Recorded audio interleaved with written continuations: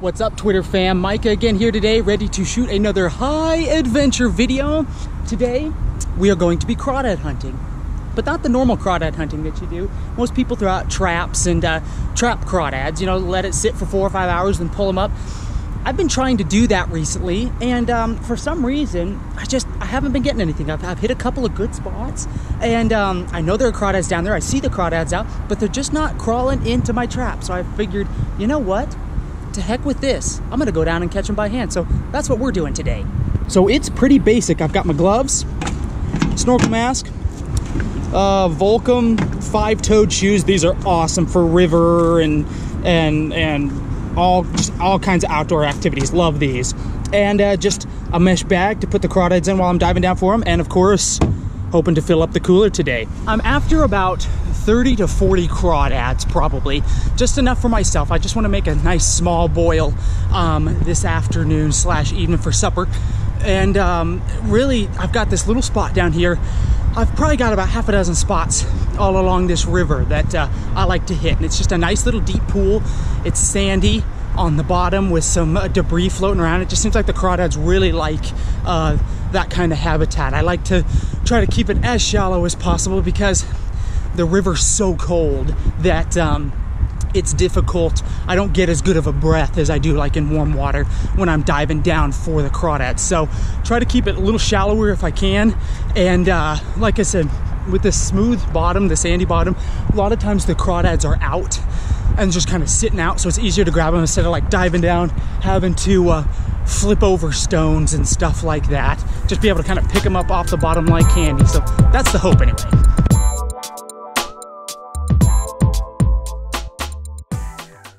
So here's one of the first pools. You can see kind of a nice deep pool right down here, and there's a lot of debris up on either sides of in that sandy area, and we're definitely going to hit both those sides, and that's where we're going to be mainly looking for the bugs down there.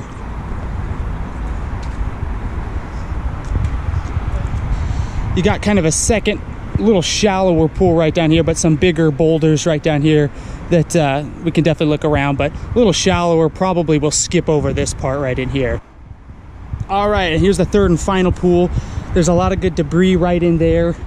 Here's kind of the main current area. We'll stay away from that, but we'll do a lot of hunting right in here as well. A lot of big old boulders down here, see if anything's out. And but first, we're gonna get back down. We're gonna cross the river over there and probably get set up on the island right over here.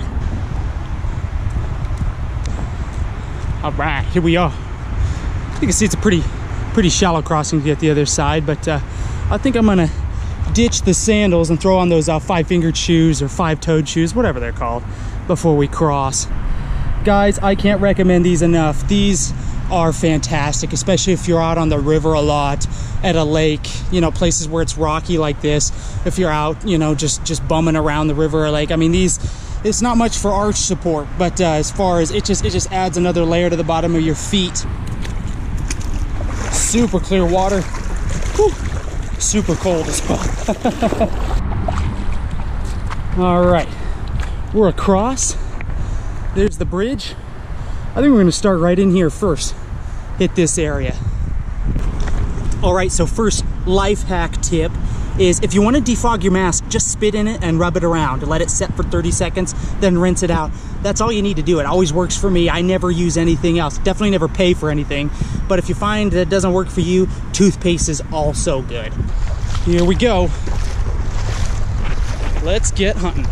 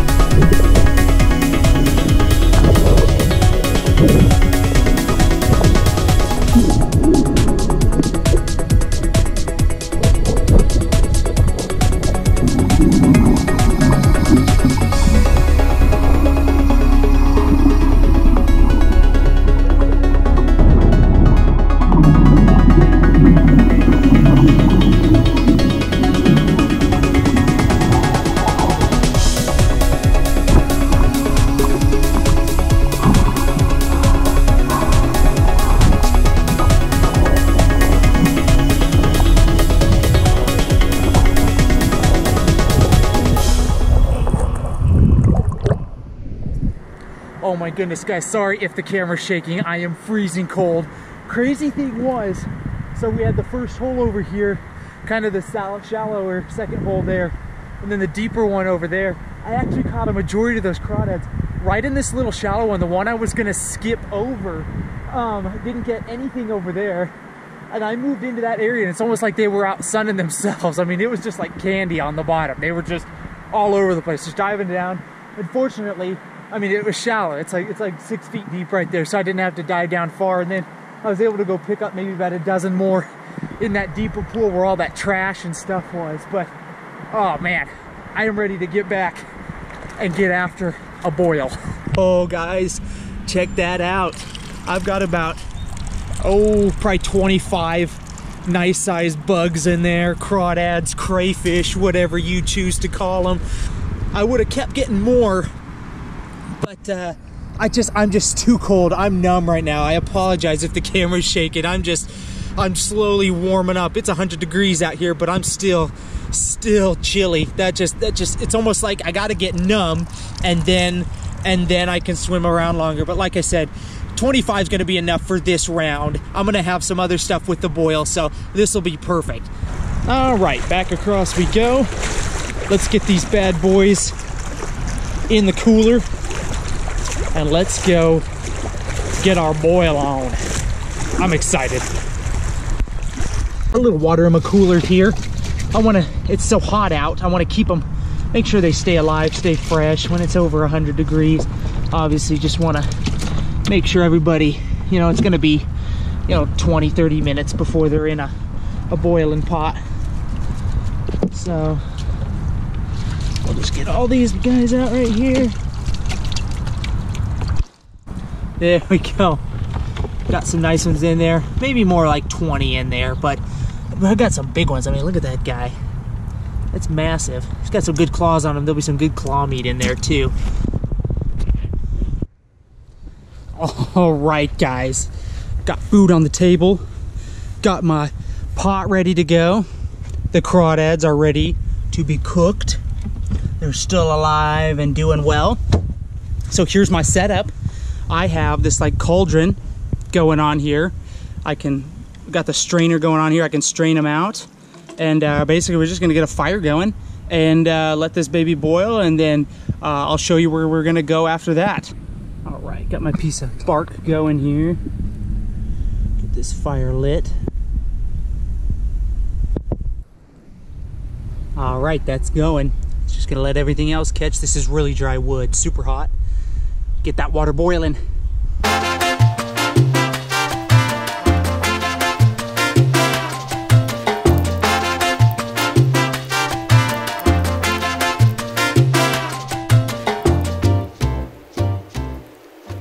All right, guys, so we got the water boiling up over here, but this is how my boil is gonna go down today. So we have some petite red gourmet potatoes. I'm gonna probably throw about 5 of those in there. I've got Walla Walla onions cut up in quarters, one Walla Walla onion, I should say, and then I've got some cabalsa that's gonna go in as well, and I also have some shell-on mini shrimps that I'm gonna throw in there as well. Obviously, the crawdads are gonna be the main star of the dish, and remember, this is just this is made for my size here. Obviously, a lot of boils, if you're feeding, 6, 10, 15 people, you just multiply this by, 10 or whatever. Then what I'm gonna do for the sauces, there's some new Zatarain's Cajun hot sauce. I'm gonna pour that into the water, along with some just lemon pepper to kind of offset the spice of the hot sauce, and then some parsley as well. Let everything here, including the crawdads and the shrimp, boil up in that. And then when I pull it out, I'm gonna sprinkle a little Cajun's Choice black seasoning and classic Johnny seasoning salt, just kind of over the whole mix. Some people also like to throw in corn on the cob. I'm not a huge fan of the corn on the cob, so I'm gonna leave that out today.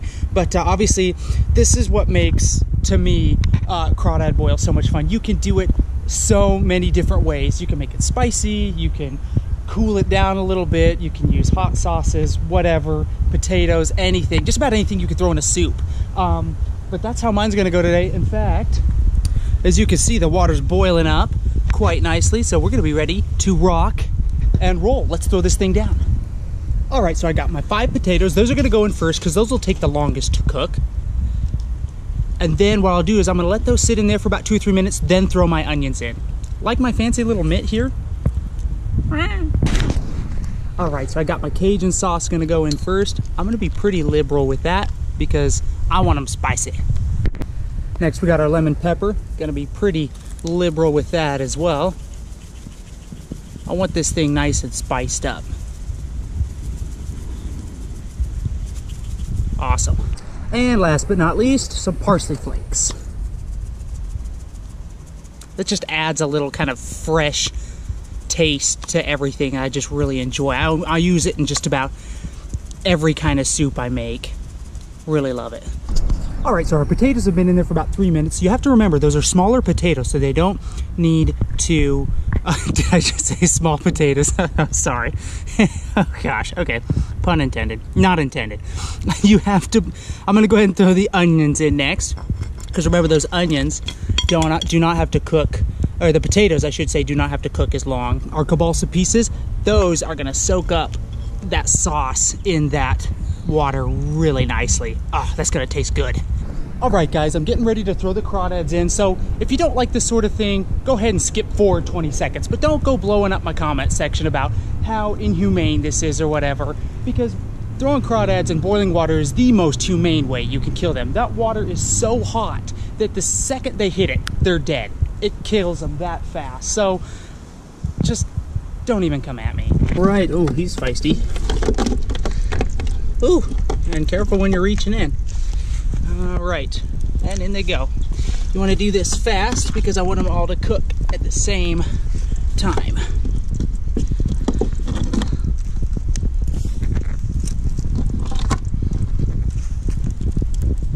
Stars of the show. I promised y'all a hot tub, and you got it. All right, look at that. We got our shrimp in there. Our onions are peeling away nicely. Those potatoes are probably just about cooked up nice. We got those crawdads are cooking well. Look at that, nice and red. Let me see if I can get a hold of one here. Look at that. Oh yeah, oh yeah.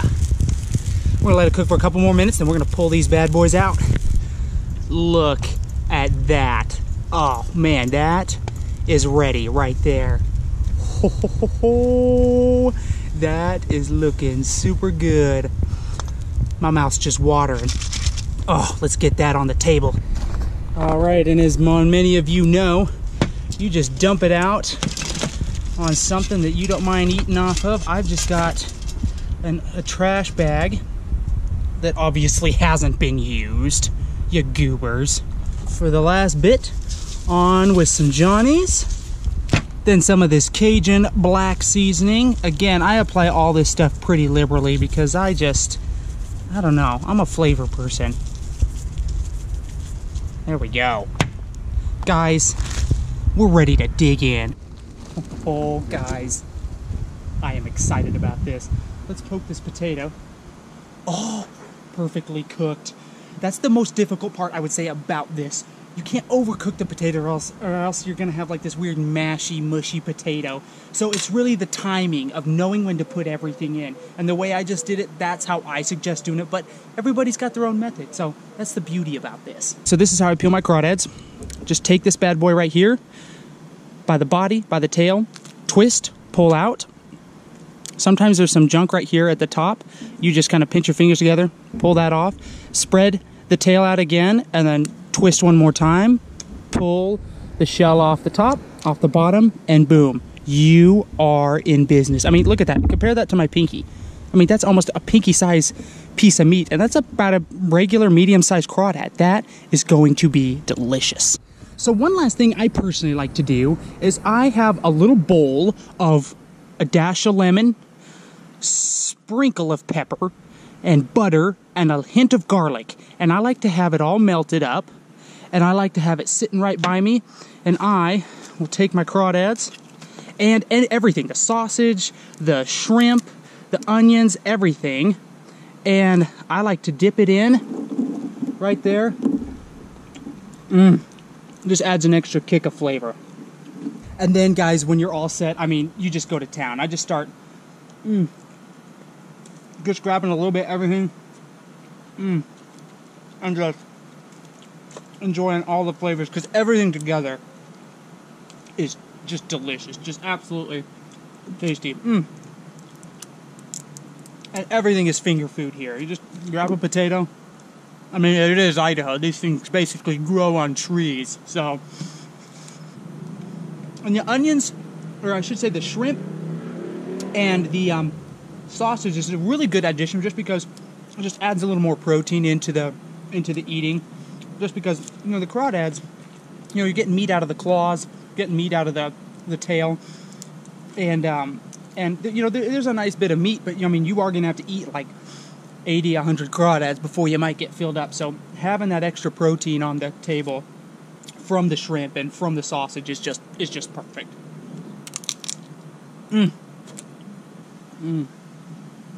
Guys, this is summertime. This is living. Guys, thanks for hanging out with me today. Appreciate you watching. Mash that subscribe button if you enjoyed what you saw. If you didn't enjoy what you saw, then it's pretty much all downhill for you from here. Thanks for hanging out with me today, guys. Hope you get busy living. See you in the next game.